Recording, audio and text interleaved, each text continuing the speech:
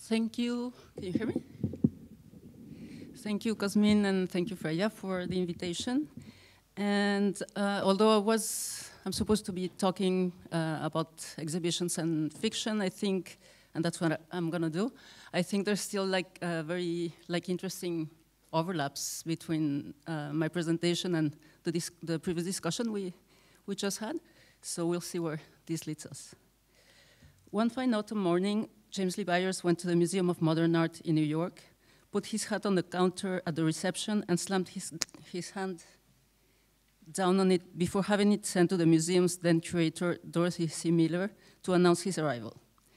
The squished white hat and a note by Miller setting the event around the year 1965 are the only traces left of a gesture that, like much of Byers' work, was carefully planned. For the 10th day of the 10th month at 10 in the morning, that's 10-10-10.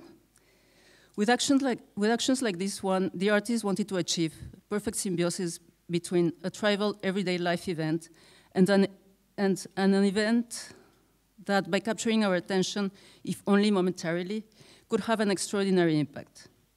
Just as his hat was soon to become an icon indissociable from his persona, Byers' relationship with Miller would quickly reveal a series of interests and concerns that came to define the rules of a game that Byers eventually implemented in his practice. These rules determined the relationship between a body of work that the artist always wanted to leave open to external influences and what he hoped might become an ever-changing institutional space. He went so far as to imagine in 1968 a fictional museum that would no longer shelter art objects, but instead millions of minutes of attention. Over the years, Byers raised a series of questions about the artist's role as a catalyst for aesthetic experience, about the nature of the creative gesture as an agent of change, and about the conditions of a work of art's existence, displacement, and survival within historical continuum.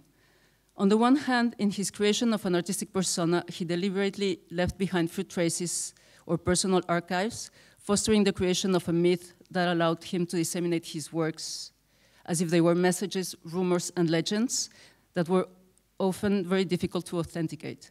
On the other hand, he sent countless letters to friends and acquaintances, which, like the hat, now help us bridge the gap that exists between his artwork, most often ephemeral and elusive, and its documentary evidence. It is precisely in this kind of liminal spaces that a show like exhibition JLB operated. This was a one-year exhibition organized in 1981 by Vis Smalls, then director of the Apple in Amsterdam, in close collaboration with the artist. Byers, who never made himself present in the show, nevertheless set the rules of the game through his epistolary practice, sending the instructions for his works to be performed and for the performances to be discussed in the aftermath of their making. By considering the relationship between the moment in which an exhibition is conceived and the way in which it is received, that is, the relationship between historical time and social space, Byers explored the relevance of making and narrating history outside of the immediate context of the work's production. The exhibition, taken not as an end, but clearly as a medium, allowed him to attain an autonomous realm in which facts and tales, veracity and deception were constantly at play. Far beyond the dematerialization of his works, the underlying gist of the show had to do with the way in which it shifted in terms of time and place, and with how, since early on, the dissemination of oral history directly impacted the survival of Byers' practice within a historical chronology. Dorothy Miller was the one supposed to have organized Byers' first exhibition in an American museum. That was the Museum of Modern Art, a show that only lasted a few hours and that, in rumor at least, took place on the MoMA's fire escape in 1958. Whether fact or fiction, there remains no physical trace of this exhibition, but only a series of letters written by Byers over time that recall it as an achievement in his career. This mythical show, which allegedly took place in the peripheral spaces of the founding agency of the history of modern Western art, demonstrates Byers' strategic understanding of institutional context, an understanding that goes hand in hand with his interest in employing alternative formats for the presentation of his pieces and performances, which in the long term allowed him to explore the mechanisms used to frame and legitimize an artwork. Years later, in 1964, Byers anonymously and strategically donated some of his performable paperworks to MoMA. These pieces were then activated in the winter of 1965-1966 at the Carnegie Museum, a performance that he never attended again. In a letter he sent to Gustav von Groschwitz, then director of the Department of Fine Arts at the Carnegie, Byers discusses these performances and tells him about his excitement after visiting the primary structure show. Though he had not been invited to take part in this exhibition, he still considered the possibility of infiltrating it and utilizing its residual spaces to activate, at the spur of the moment, some of the performable paper pieces. I quote, "I may appear in it as a daily anonymous white configuration and every day different." By trying to operate on the margins of the institution and manifesting himself as a ghostly anonymous figure, most likely an invisible one, Byers questioned not only the ways in which spaces of legitimation operate, but also the terms under which, in the long term, historical memory is constructed and preserved. Here, as it happened with his MoMA exhibition, there is no proof that any of this took place, other than the letters that he wrote testifying about his interest to perform his pieces that way. In that sense, writing an ephemera became an important vehicle for Byers to make his intentions known, but also to narrate the aftermath of his performances as they were supposed to have taken place or as he wished them to be remembered.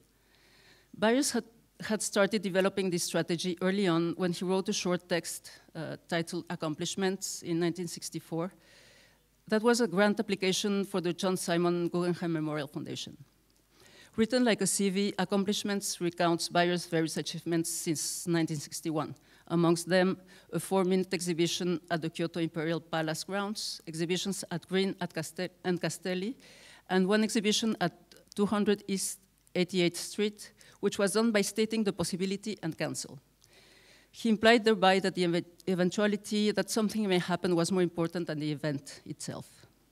Various projects throughout his career played with these boundaries between fact and fiction deliberately, like the fictional PhD he got from the University of Santa Cruz, which he says inspired his performance, The World Question Center, or the fictional museum that he decided to set up in New York City to show the million minutes of attention that he would collect from people. Out of many of these events, not much survives but references in his letters and invitation cards, multiples and ephemera distributed to people on the street, all of which make possible a reconstruction and dissemination of history, as Byers well knew.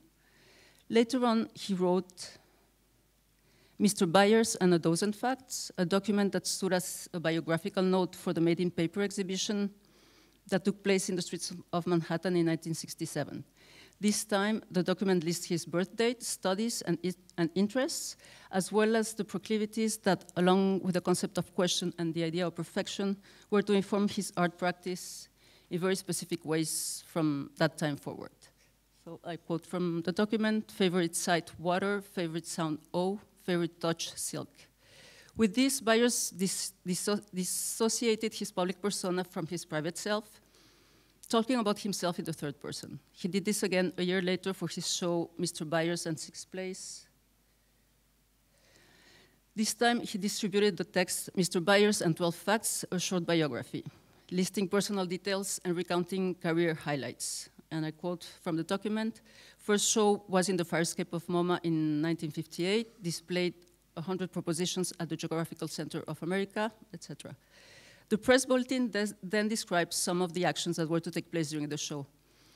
Though these were conceived as succinct performative interventions for public space, like having 500 people walk around the block, allegedly naked with their heads poking through a communal red garment, and accompanied by a quintet that played Johann Sebastian Bach fugue, they were also meant to be total experiences that addressed the senses and extended beyond the action's immediate spatial context.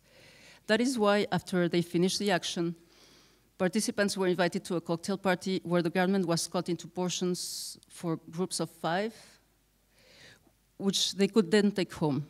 But they could also come back the day after and discuss their experiences among themselves. Calling these actions plays, based, he said, on the multiple definitions of the word in the Oxford Dictionary of the time, Byers meant that these performances were to be seen equally as games, mise-en-scène, and narrations. Shortly afterwards, Byers did another communal garment entitled The Pink Silk Airplane. And he stated, I quote, "The airplane-shaped garment could be considered a soft sculpture, it could be considered theater, it could be considered a dress.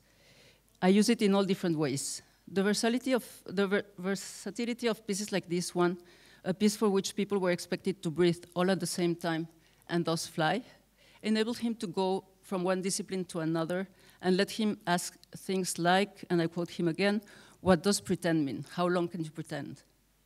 That is a question that Byers went on exploring over the years, not only under the guise of his artistic persona, but also developing a practice that was less dependent on his presence than on the conceptual frame imagined by the artist and on the spectator's willingness to participate and play along the rules set by him.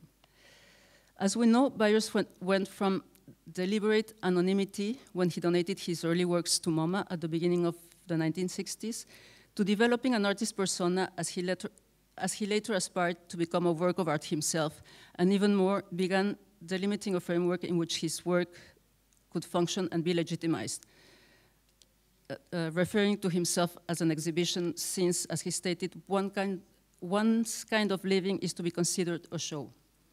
Byers not only clearly established an equivalency between himself and the artistic event by exploring the exhibition as a way of staging 4-minute shows, or shows involving 18 days in movement, he also went on to conceive different exhibition formats, such as a retrospective of his work as an hour-long show, thus editing the retelling of his life down to a momentary experience, or the opposite, prolonging one of his shows into a year-long affair that essentially operated as a rumor, as it happened with exhibition JLB.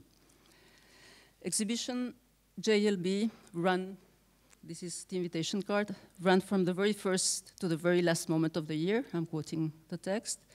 Its peculiarity being that the artist was never there. As the invitation card read, Foundation de Apple will commission James Lee Byers in the year 1981 to, in his absence, make himself present.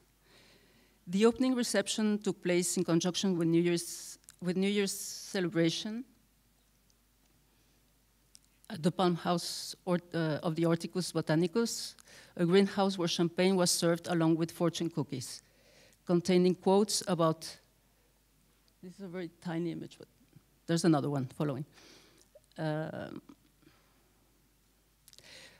Along with fortune cookies containing quotes about presence and absence from figures like William Shakespeare, Jonathan Swift, Cole Porter, Marguerite Duras, and Byers himself, among others.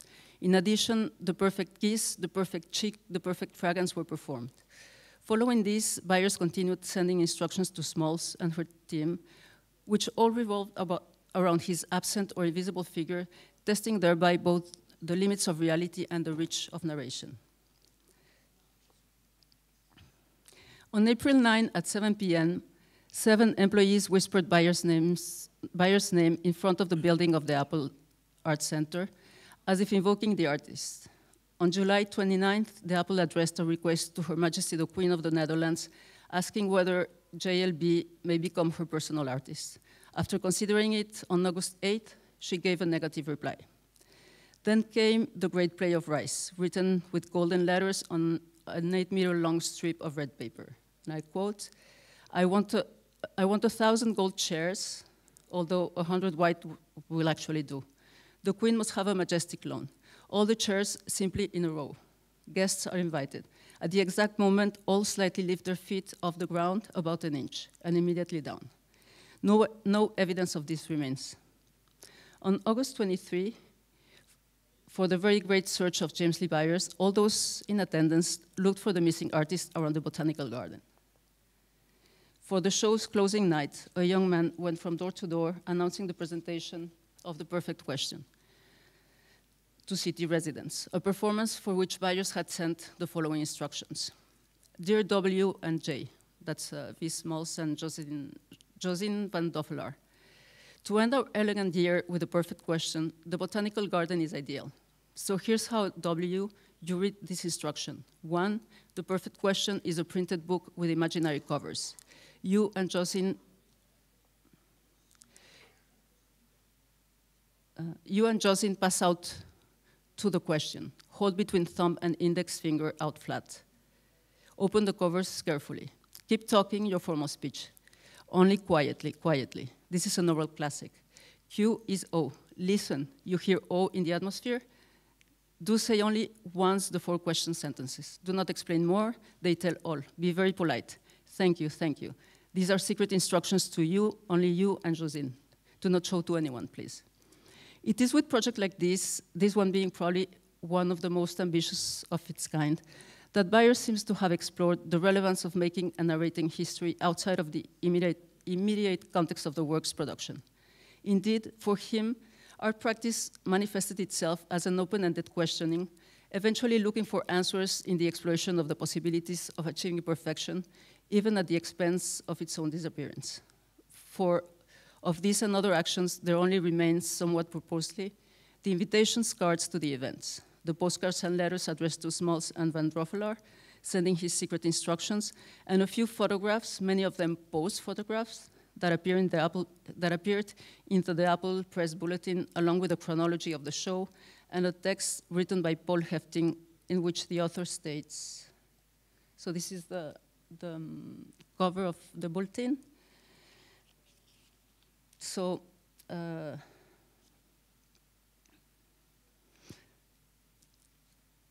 bulletin contained a chronology of the show and a text written by Paul Hefting, in which he states, what remains for us are questions, the intuition and the longing, the playing with perfection, giving form to the invisible, a visual theater.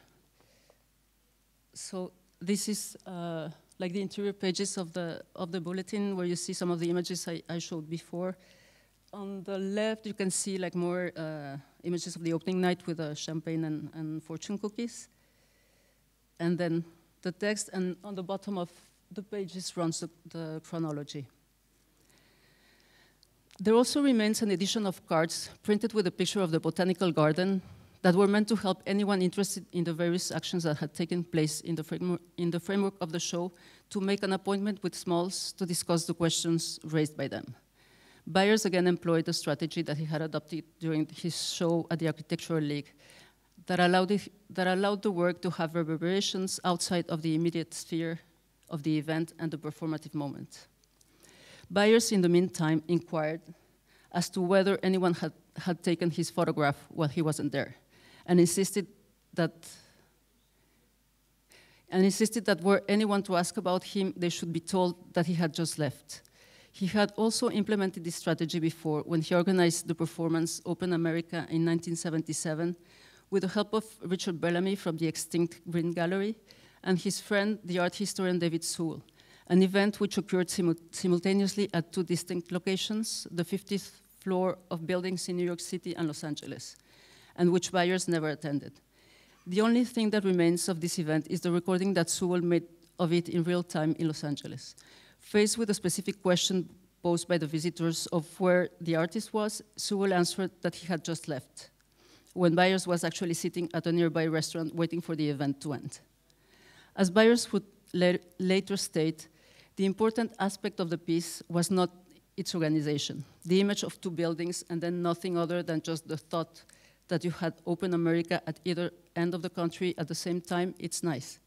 But that is not a great accomplishment. The greater accomplishment is just the thought of that. All of the efforts of getting people, the vocal invitation and so forth, are just to provide a context. In other words, what Byers valued above all was the idea of simultaneity and how it might allow people to suspend their disbelief while they participated in a collective experience. That is the very idea of pretending, somehow responding to the inquiries first posed by the pink silk airplane and later by the play of rice. The fact that people thousands of miles apart could be connected based on the principle of psychological communion, something that he had already broached in his communal garments presented at the Architectural League and in the World Question Center, or even in This is the Ghost of James Lee Byers Calling, which itself took place simultaneously in Antwerp and Los Angeles, opened up the spectrum of communication and extended the scope of his performances and exhibitions that operated in an autonomous imaginary realm. As Byers stated, the fact that his presence manifested itself as a rumor was quite sufficient an exhibition. After he presented Open America, buyers stated that, I quote, "Increasing inventions have occurred. For example, for me to be in both places at the same time. That is an old and interesting wish of immortality and things of that sort. I am naive enough to believe that things like that might even start to occur, especially if you start taking yourself as an interrogative in a physical description of a quasi-rigid whirling vortex." End quote. We know that after the World Question Center, buyers developed the first total interrogative philosophy, a dictum of sorts that became the most important guideline for his practice that constantly revolved around the idea of question. And for him, I quote again, "the highest reality statement that appears as one type of nuclear mood or attitude." On the one hand, it associated the interrogative character of his work with his fascination for quantum physics, that is, for how matter, or indeed thought, behaved on an invisible level when subjected to high energy levels or speeds. On the other hand, it led him to speculate on the possible disappearance of bodies, as ideas continue to circulate more quickly. This is what a piece such as Buyers at the Met Invisibly that he did in 1971 refers to. And this is the invitation card to that show. Obviously here you lose the scale of it, but the white paper might be maybe 2 centimeters, 2 centimeters by 2, and of course the text is barely visible. Here, the artist alleges that he ran after his audience outside the museum so fast that he became invisible. Of course, no proof of this remains. His interest in dissolution and invisibility also refers to the splitting of his persona and his growing interest over the years in exploring liminal spaces between the visible and the invisible, rumor and written language, legend and history, fact and fantasy, life and death. It is at these thresholds where one must situate the sort of amalgam between science and fiction through which buyers seem to enjoy spectrally traveling, and of which exhibition JLB is a fine example. Projecting himself through fleeting embodiments and documentations of his own work, Buyers was able to continually self-manifest, even posthumously, in the 20th century of art history, undermining the site of art, its material presence, and most interestingly, the still persistent conventions such as exhibitions adopted to frame and legitimize contemporary artistic practice.